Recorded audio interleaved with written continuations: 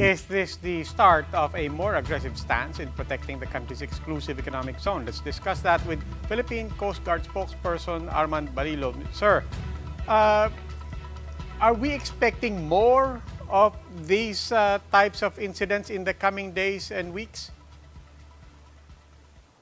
We do not know, Robbie? But our mandate is to make our presence felt in the West Philippine Sea. So we are going to conduct the exercise that we are doing right now, both in Bajo de Masinloc and in the West Philippine Sea in Kalayaan Island Group.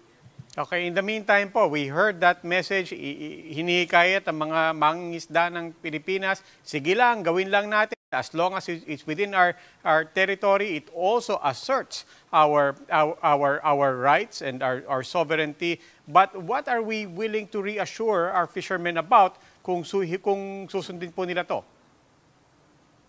Robbie, that's true, no? In fact, we engaged the fishermen during our deployment in the area. We were able to speak with the fishermen in Bajo de Masinloc and some in Pag-asa Island. And actually, they were very appreciative of the fact that the Coast Guard is patrolling or there at the area.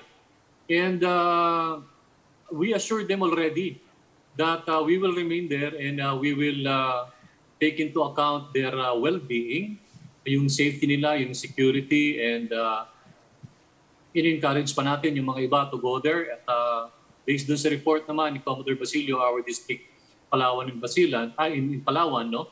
District Palawan. Marami pa namang nahuhuling isda. In fact, they have pictures and videos taken recently na yung mga nagbababa ng isda sa Palawan, marami pa. So we are asking the fishermen to continue fishing at yung mga iba pa na magpunta pa doon sa areas ng West Philippine Sea. Okay, maraming salamat po. That was Philippine Coast Guard spokesman Armand Balilo.